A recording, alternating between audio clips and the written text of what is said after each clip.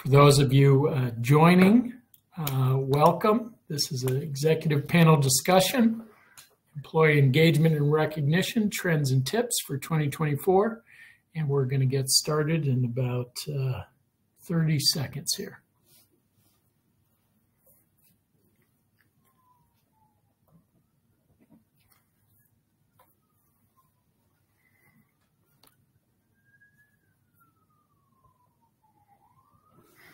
Okay, welcome.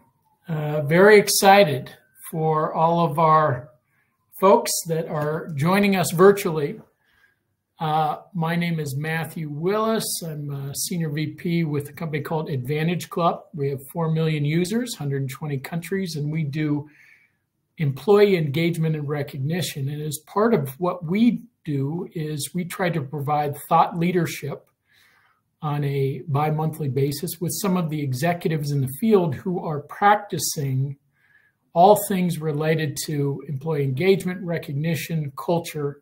And so we have a real all-star field here today to talk with us about some of the trends and tips they are seeing personally with their organizations and also in the marketplace. So to get us started, we'll give you a quick map of what we're going to cover today. The next slide. So the first is we're going to give you a quick update, a couple slides on what are the trends and what are the landscape. And then we're going to go into 3 big topics today with our panelists. Hey, how do we understand employee needs? A lot has changed post-COVID. What are we seeing out in the marketplace? Secondly, how to engage employees, tips and tricks, and recognizing employees. What are some tips from the panelists? So before we move forward, I just want to give a quick intro to who we're meeting with today. Number 1, we have Jennifer Jackson, who is with the firm Sullivan Strickler, where she's the Chief Relationship Officer. Jennifer hails out of Atlanta and has a long, illustrious career managing both for-profit and many not-for-profit global organizations and teams. She is a serial entrepreneur. She is a company co-founder, and she has a special expertise in the legal tech and professional services world. In addition to Jennifer, we have Mark Cunningham. Mark is an executive today with ResultsCX, where he manages over 23,000 employees. He is affectionately known on his LinkedIn as the talent guy, which I love, putting people at the heart of customer experience. Mark has a long and very credible experience and resume with such small companies as Countrywide, Xerox, etc. So very excited to have him talk to us and really an expert in fully engaged workforces and how to support those workforces. And finally, we have Emily Pelosi. She received her doctorate in organizational development. And Emily has spent a lot of time over the last several years with very small companies like Amazon, CenturyLink, and Intuit, where she does employee experience and really looks at the analytics behind key HR and business performance metrics. Also has a wonderful moniker as the employee listening head at Intuit. So very excited to have just a great panel today. And with that, we're going to go ahead and get started with just some stats to kind of set the landscape of what's going on out there today. So 2024, what's going on? Well, the punchline is the job market is still tough. We're still having problems bringing in people, and it's hard to retain people. So from Gallup, 78% of people are not fully engaged at work. And that means over half of our employees today in North America, they're looking for their next job, either actively or passively. And we have 33%, up to 33% of new hires are still looking for another job, or they leave within 90 days. So that's across all industries. That's from Gallup. In addition, from Deloitte, the disengagement costs, so lack of productivity, costs up to 34% of an annual salary when you have a disengaged employee. So we have a real problem on our hands. Next slide. Secondly, companies believe they are engaging employees. And if we were all together and we say, hey, raise your hands if you're doing something for your employees, are you engaging them? Are you recognizing them? Almost everyone's going to say yes. All of our CEOs are going to say, absolutely, we do things for our employees. But there's a disconnect, right? So 90% of business executives are going to say, yes, we recognize our employees. But if you turn around and talk to the frontline employees, say, hey, have you received recognition? Up to 68% are going to say, no, I haven't received any recognition over the last year. And with Gen Z, it's higher. We're feeling excluded at work, right? We're not maybe working together, we're remote. The silver lining is, for those same people that say, hey, I'm not being included, there is a high level of, hey, if you include me, then I'm all in. Then I'm excited. So there is an opportunity out there today that exists. If we can engage, we can recognize, there's a big uptick. And that's what people want in today's environment. So let's move on to our first topic today for the panel, understanding employee needs in a remote world. Now, we've all learned pre-COVID, now post-COVID, people are not as happy in the workplace than they were 5 years, 10 years ago. But different employees have different needs. So how do we address those? And if we look at the next slide, we've got the Jess Bursman Company. It did some analytics across industries, and they came up with 6 areas that employees are saying, hey, here is our needs. And they rank those in terms of high to moderate, in terms of what I need. This is a busy slide. You will have access to this after our presentation. But what are we hearing? We're hearing, hey, number one, I need to feel as an employee trust in my company. I need the mission. I need a transparency. I need to feel like people are investing in me. In addition, I need a supportive workplace, inclusion, diversity. Then I need career growth, well-being, leadership, and purposeful work. So that's what we're hearing. And that has been exaggerated in this post-COVID world where we're not all working together simultaneously. So let's go ahead and ask the panel. And I'm going to start with Emily first, and then we'll go to Mark and then to Jennifer. What are you seeing either at your own organization, at Intuit, Emily, or in the marketplace, trying to understand employee needs? What are you seeing out there? Yeah, that's a great question to kick us off. I had a feeling you were going to start with me first. But I guess when we're looking at, what employees need at this time, I really like to try to find the common threads between what we know already versus what's new and different. And so I know there's been a lot of discussion across the industry about what remote employees need versus those that are in an office. But the reality is we have a lot of distributed teams now, right? We did a lot of hiring during the pandemic with people all across the globe. And so the workforce does look different. The way that we work does look different. But I think it's important to remember that the core needs that people have for what makes them love their job and their company has not changed. When you look at the research on what really drives engagement and what employees need, I think a lot of it shows up on this slide that we're looking at, actually. So trust, transparency, I think maybe those things are more important now, but we've always needed those. Employees have always needed to feel that their jobs are meaningful. They need opportunities to connect with other people. And they need to have autonomy. They need to be able to do their jobs and feel good at them. And that is the formula for engagement that hasn't changed in over 100 years. So it's a little bit of a hot take, as much as things have changed, especially with COVID, with technology, with a handful of other global crises we've been facing in the last several years.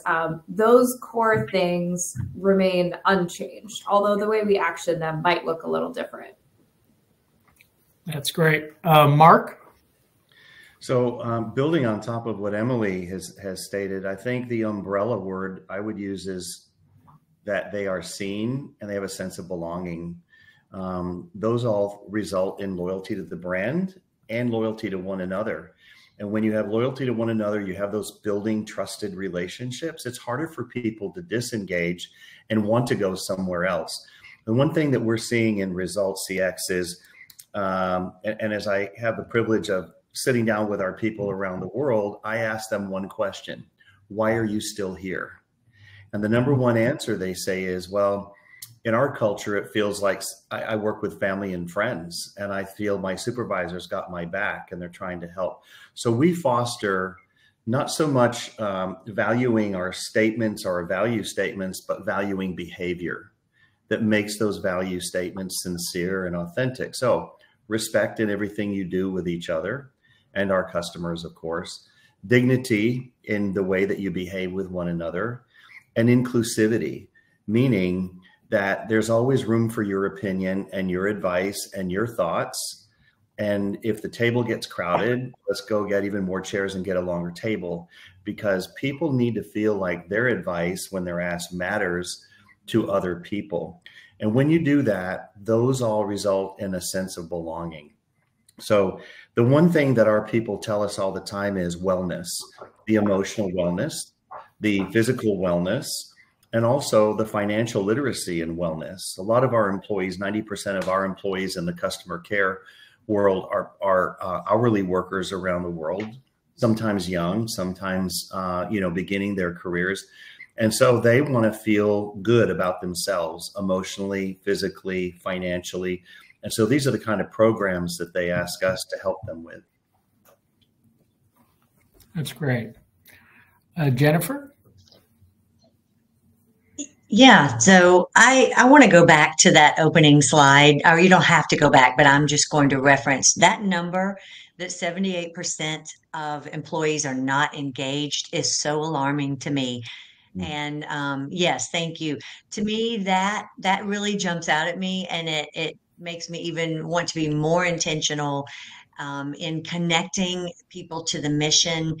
Everything that Emily and Mark said is key. And one of the things I'll just sort of underscore, Mark, you used the word, people want to be seen and heard, right? They want to know their value. They want to know they're seen and heard. So in this new landscape of engaging employees, to me, it just takes a little more intentionality, because I can't walk down the hall like I used to as much and just connect and say, hey, you want to grab lunch, or you want to go grab a glass of wine after work. That doesn't happen. So the intentionality of, hey, what were your thoughts on that meeting? Hey, how are you feeling? Hey, how did your basketball game that you coached go last weekend? To me is much more important. And because that's the only way we're going to stay connected. And then the other on that chart that I really, we focus on a lot in my current role is that ongoing training and growth. We give every employee budgets a year, and we don't care how they spend it. Obviously it needs to be something that can grow them professionally. But we don't care if it's an industry standard tech training. We just want them to feel like they have money that they can spend every year doing something that means something to them. Specifically for me, I go to a C-level forum where I can meet other executives, women executives. So I wanted to that jumped out at me too on that slide about the ongoing development and growth. That is something that we have to be much more intentional about as well in this current environment, because we've got to shift that 78% number. That I feel like I see it when I go out shopping. I see it when I am engaging in the marketplace, but we have a real chance, everyone on this webinar, to move the needle on that number. That's great. Thanks, Jennifer. Okay, so we have a little bit of tips on how do we find out employee needs. Let's move from needs to this idea of engagement. So if we go to our next slide, what are we seeing in terms of engaging employees? And speaking over the last several years, we have very large companies around the world that we work with, in addition to lots of small companies. And we're seeing a big push in terms of engagement, kind of 5 areas. And these 5 areas are: number 1, meaningful feedback. Now, what does that mean? That means virtually every company we're talking to is doing some form of training with leaders or engaging in different ways to get feedback. Not just the customer satisfaction surveys, but more surveys, deeper surveys, better one-on-one time, more meaningful feedback from employees. Second is, and Jennifer just alluded to it, career training. So actually taking on specific action items from what we learned with employee needs, right? Where can we inject more professionalism, more career training for our employees? Then we see a big emphasis. Volunteering is a big catch-all, but designed around, hey, not something that is directly in the employment field, but how can we use our time, celebrate our time outside of the our workplace? So that's another way we can connect folks. Then we see employee groups, and big wave of this happened even pre-COVID, employee resource groups, getting like employees together to talk about things like diversity or to talk about things like career training. We're seeing more and more employee groups, and some of those that are less formal. So employee groups that could be Dallas Cowboys fans, right? And we've got those folks from all over the place. We're seeing cooking clubs, but we're seeing groups that are both professional, but beyond professional ways of engaging our employees together. And then finally are the events and fun. So not only the happy hours, but where can we get together physically, or if not, being more intentional about those virtual events together. So those are, I think, the big 5 that we're seeing. And I now want to turn it over to my panel of experts and say, hey, Mark, you've got a very large organization. What are you seeing there personally or from your past ways to engage employees today? So we see very, very, very high employee engagement around the world. So our largest population center for the company is in the Philippines. And then we are in also the US, Mexico, Honduras, Bulgaria, Ireland, UK, et cetera, and now South Africa. So we have a diverse group of interests by country, culture, by age group, by all kinds of things. But the one thing that we try to do is set a theme every quarter.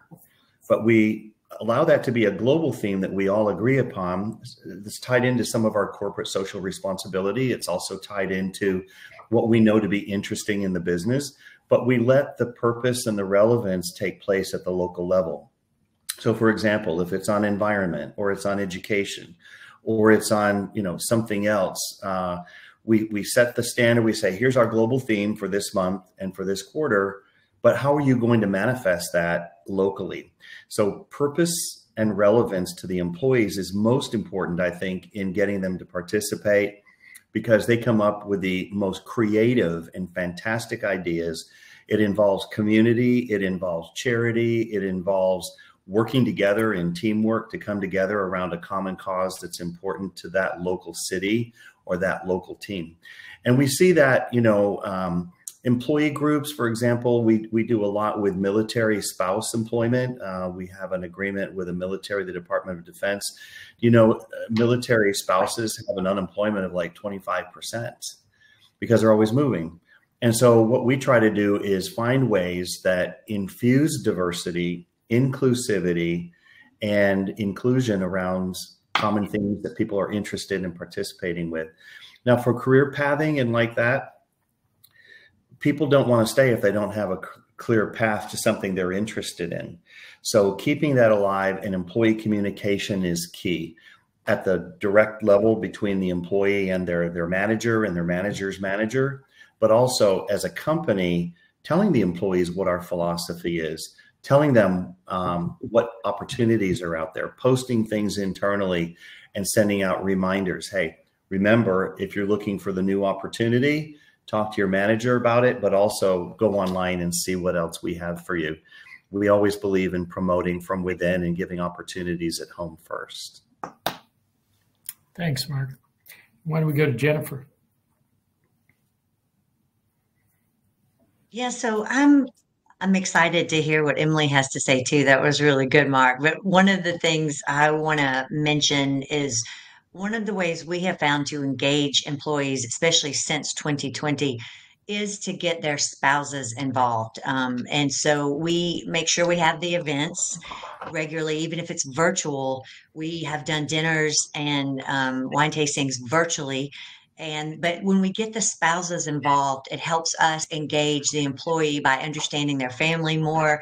We took our entire team, including spouses, on a trip on our annual kickoff. But what I have noticed is when you get the spouses involved, you get more engagement when you're interacting with the employee. But I noticed, for example, my own husband will ask me, "Did you do that project?" or "How'd that go?" Or, he'll push me more, which makes me laugh. But my own husband will push me more now that he's interacted and knows all the other spouses. So I have seen that really bring our engagement as teams and as a company together more by again putting intentionality on the family as well as the employee. That's great. Emily? I love that, Jennifer. I've not heard of that before involving the spouses and the family, but I'm definitely going to take that back to my team. I love that. And I want to kind of thread the needle with what both you and Mark said about creating opportunities for people to connect locally. That really resonated with me because I'm thinking back to a survey that we sent out I don't know, during the second or third wave of COVID, kind of lost track. But at one point when we were preparing our hybrid return to the office plans as a company, we asked employees, what are you most looking forward to about coming back to the office? And by and large, the top response was, reconnecting with employees and colleagues and meeting new people. So that became a big input into the way we designed our return to office plans. And so on the one hand, we wanted to create company-wide spaces for employees to connect, having big on-site events and things like that. But we also saw from our data that, people are already in a lot of meetings, they're already pretty busy, and meetings with a lot of people in them gatherings tend to also be rated lower in terms of, being a good use of time and productivity. So kind of balancing those two data points led us to this multi-level strategy where we're planning large company events. We're giving people a platform to get together in person and remotely. But then we're also empowering managers to create spaces for their teams and really drive their own engagement in the way that makes sense to them. And so that's been a big part of our hybrid plans as well. That was informed by what we heard from our employees. And that was another thing I wanted to circle back on. The first thing you mentioned, Matt, was gathering meaningful feedback as a way to engage employees. And that's super important, but it's also really important that the intervention doesn't stop there. Like sending a survey isn't an intervention in and of itself, right? Like, if you want to earn employees' trust and keep getting them to take your surveys, you have to create that culture of employee listening where you just close the loop. And it can be as simple as sending an email like, hey, this is what we heard, and we're going to go action that feedback. You don't have to have all the answers right away. You don't have to say, this is exactly what we're going to go do because of what you said. And sometimes you could even say, this is what we heard and we're not able to action that at this time. And here's why. But you can say something, and showing that you've heard employees goes a really long way toward engaging them, even if you can't give them everything they want today, right? So that was something I just wanted to underscore today. That's great. And that provides a great transition if we go back to our slides, because we do have an audience question that just popped up. So I'm going to show this slide and then I'm going to ask the question to the panel. You can go ahead to the next slide on consistency. So we do have some stats today that says, hey, not only is engagement important, but the big benefit is that consistent experience, because that drives that higher engagement. So the question we have two different questions there. I'm going to combine them. It says, for the panel, what strategies can be implemented to ensure consistent communication or recognition or experiences support from leadership?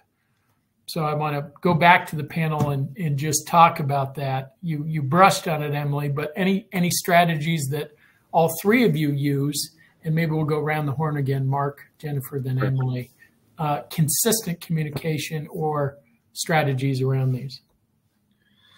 So, at least in my experience, consistency is key to build trust.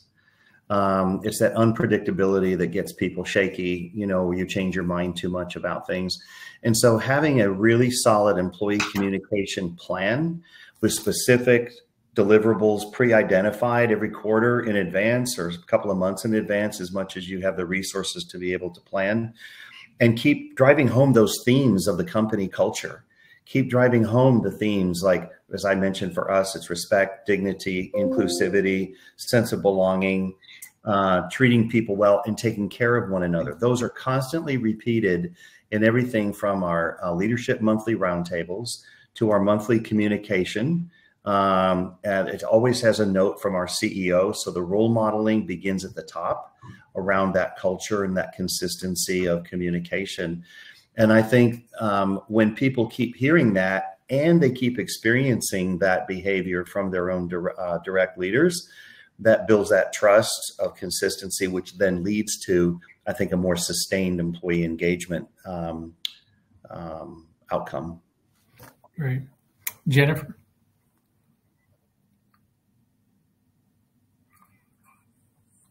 Yeah, what Mark is saying is so critical. And Mark, we have challenges in our current company to do exactly that, to be consistent and not miss a communication opportunity, to share from the top.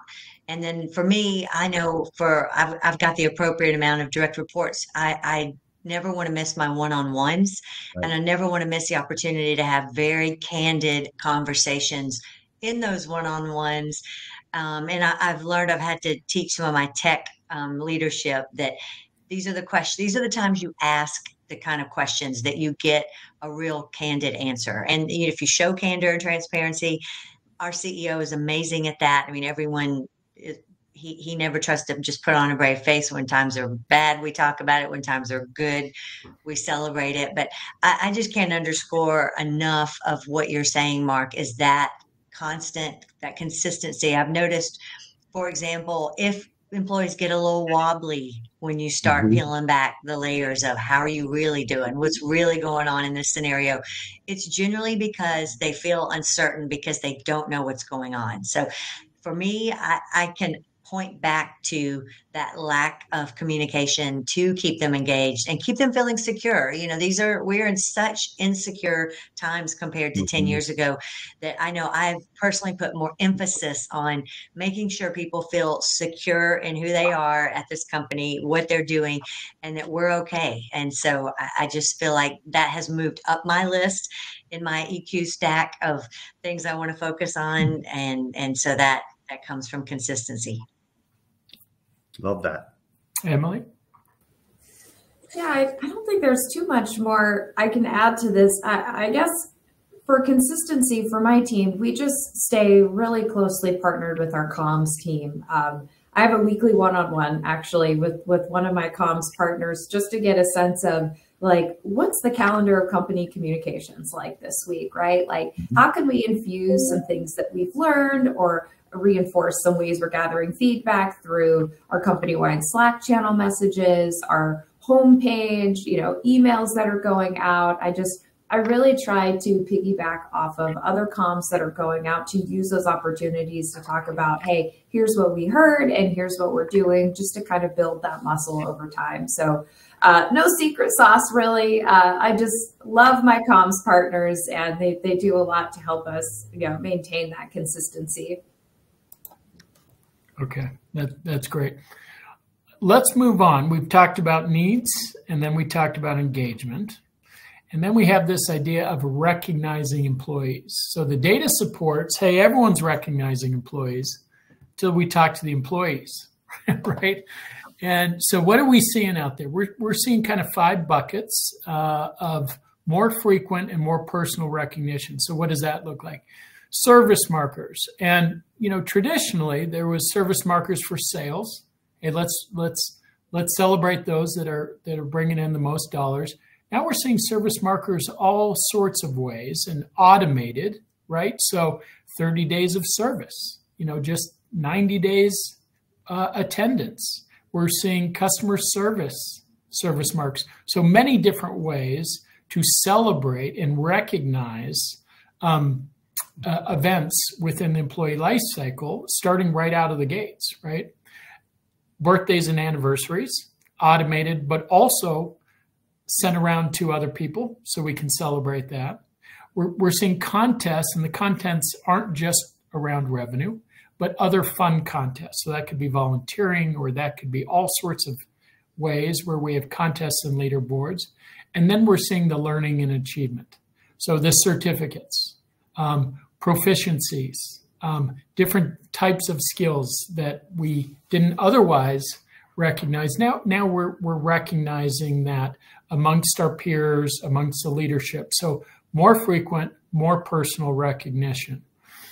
Panel, what are you seeing today in terms of recognition, or what are you doing for your own organization or seeing in the marketplace? So we'll go to Jennifer this time first, then Emily and Mark.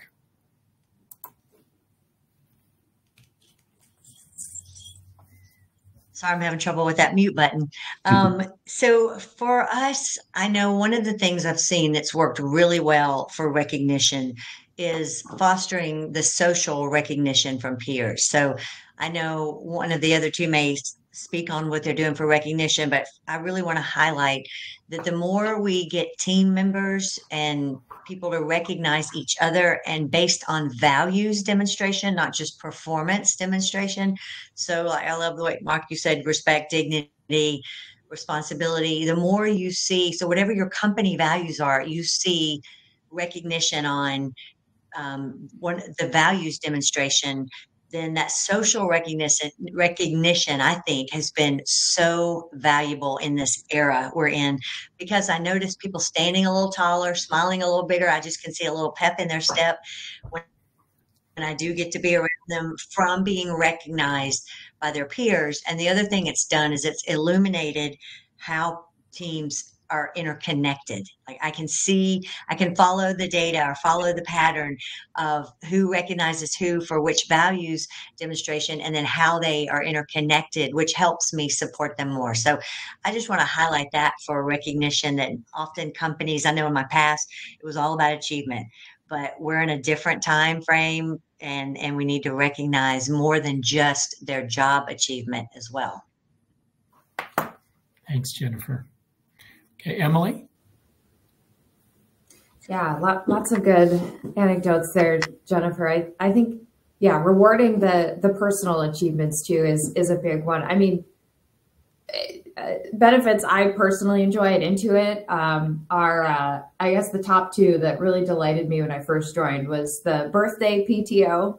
I'd never had that before, so everyone gets a day off to take within 2 weeks of their birthday. And if you don't take it within 2 weeks, then you lose that time. And that's a good reinforcement to make sure that like you take it.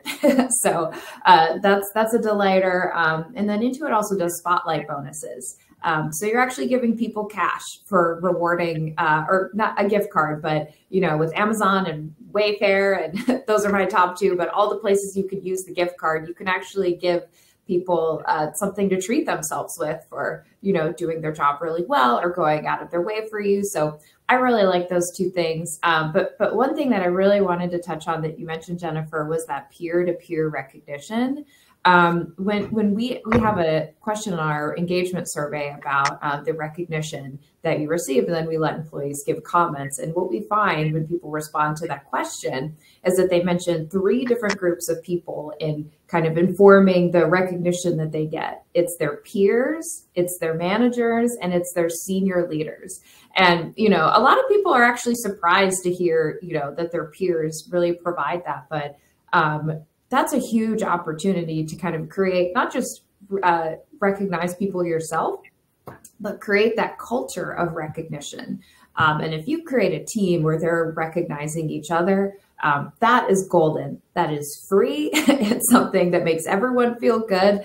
And something chronically lacking in our organizations. I think if you look at your company and there are no forcing function or kind of no mechanisms to provide recognition, I think you can assume it's not happening enough or it's not happening to people's satisfaction. So we really have to be intentional about creating spaces and reinforcing that culture of recognition, especially in high performance cultures. That's where we see recognition tend to be lower and really want to focus on that. Great. Mark? So, wow, some great insights and great tips there from both Jennifer and Emily.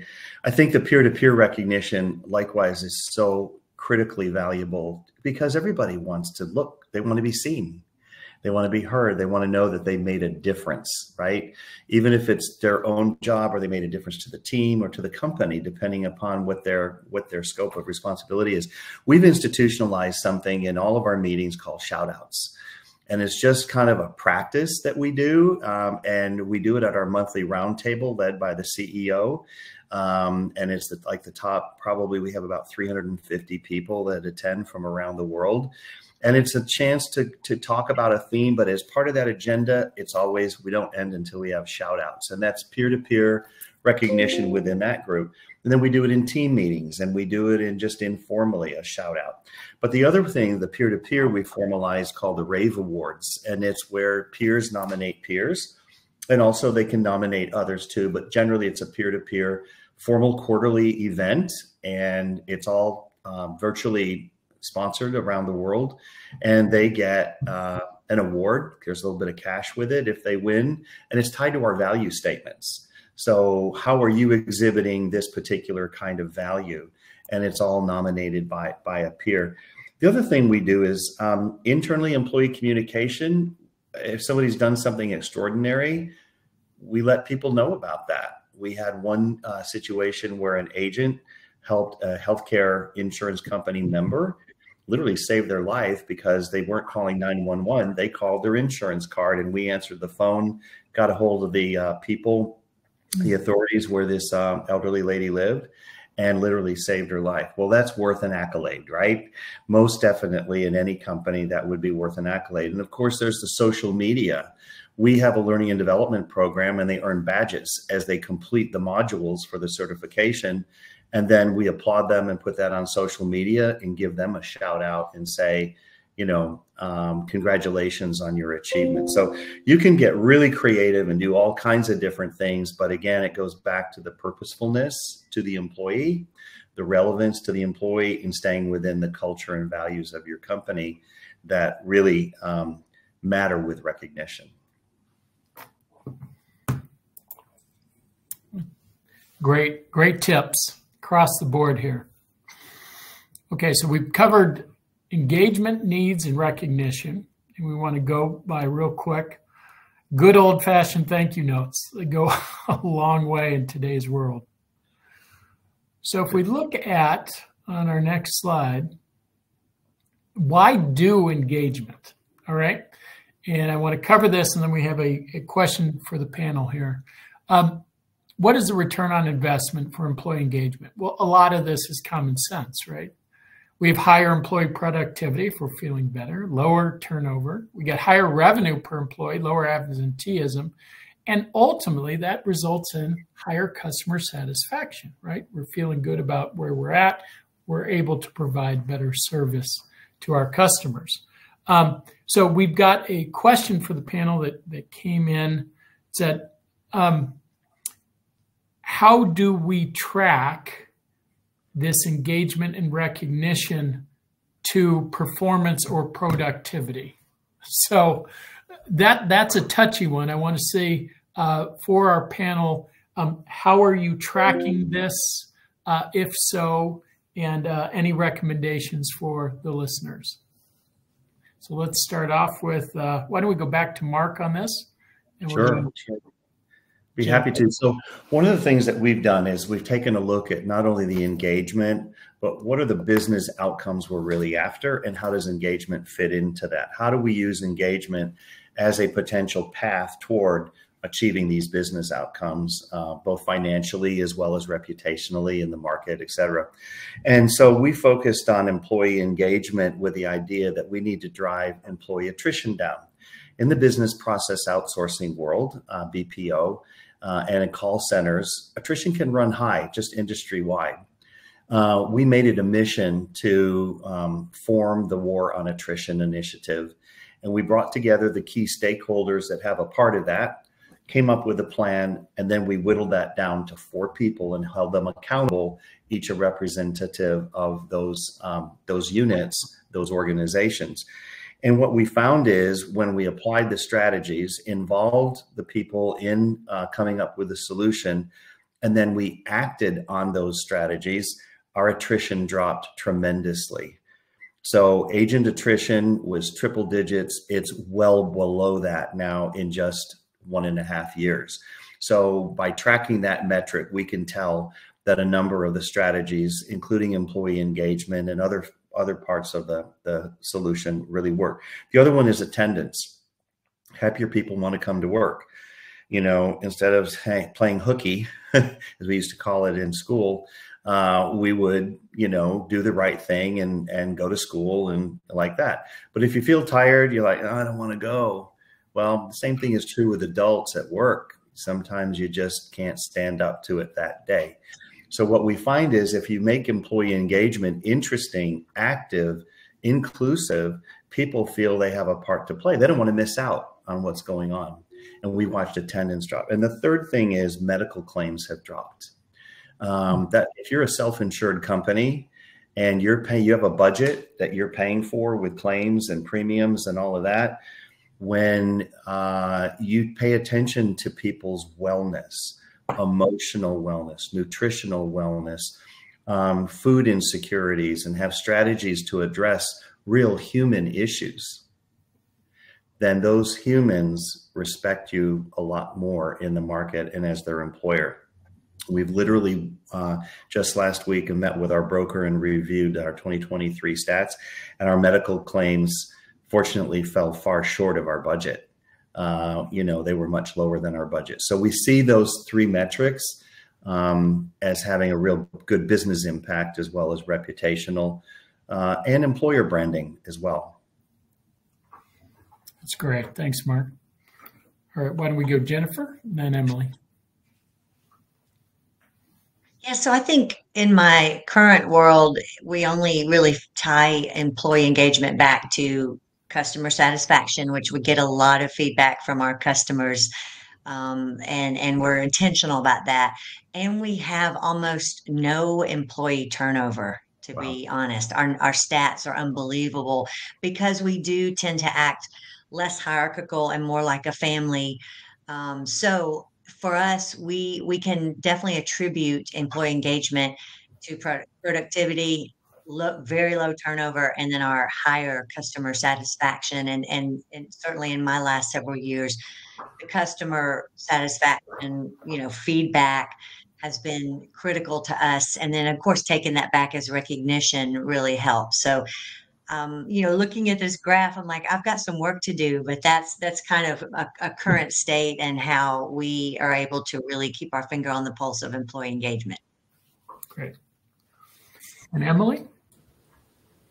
Yeah, we really use our engagement scores as kind of the voice of truth of the employee experience. So it's embedded in nearly everything that we do.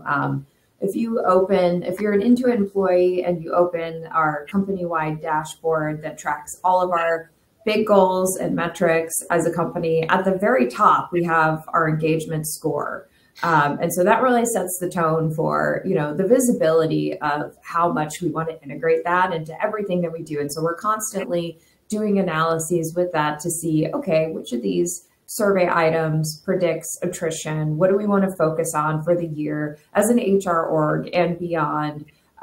We do track changes in scores on engagement and other topics on the survey against some of our key HR initiatives to kind of measure success as more of a distal outcome, right? Like there's other things that you want to track along the way.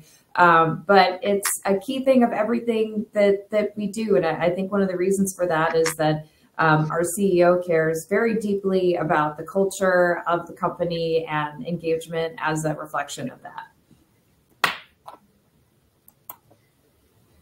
That's great. It reminds me of the late, great Peter Drucker that said, culture eats strategy for lunch. And having that front and center is pretty impressive, Emily, on the employee dashboard. Okay, we're going to move into our final slide here. To win the marketplace, you must first win the workplace, from the late, great Doug Conant. So what we're going to do is we're going to close up our presentations, and we're right at the 46-minute mark. And so we're going to do the 2-minute drill. So for all of our audience members, before we give it back to our panelists, I'm going to thank you in advance for joining. And secondly, we are going to send out, for all those that are registered, profiles of our 3 great panelists today. They'll link to their LinkedIn profiles. And for all the questions we didn't get to today, because they're still coming in, we do have an opportunity to respond. So we have a couple HR engagement leaders, some of our senior folks. You can set a meeting with them, or simply ask a question, or you can get a copy of this seminar, all of which will come out to you. So you'll receive an email and have an opportunity to respond.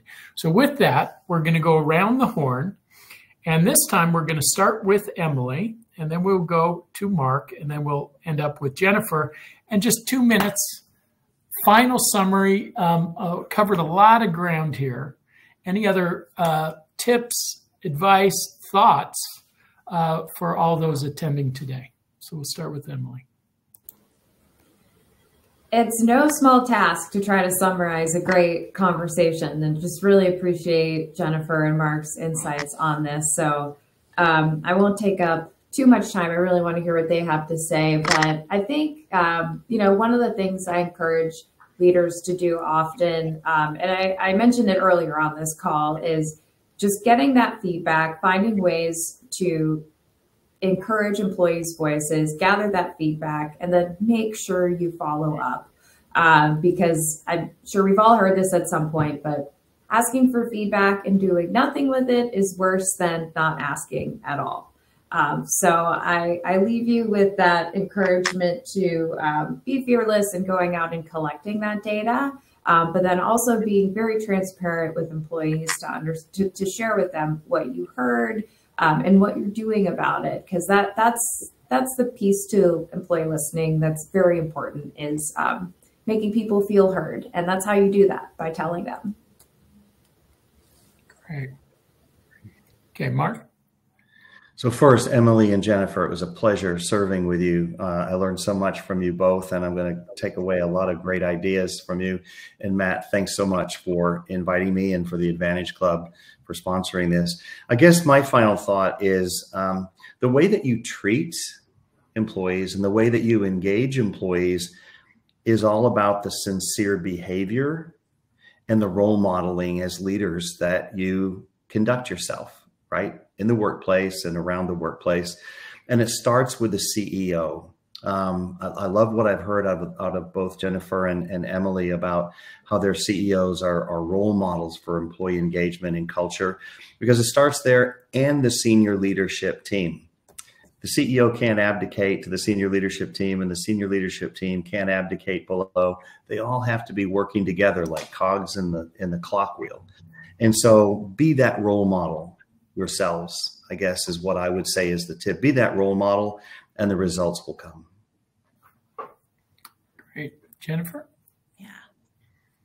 Yeah, I also want to say thank you. It's been such a pleasure to learn from Mark and Emily. I've got 2 pages of notes here, and I recognize how much work I still have to do, which is a good thing.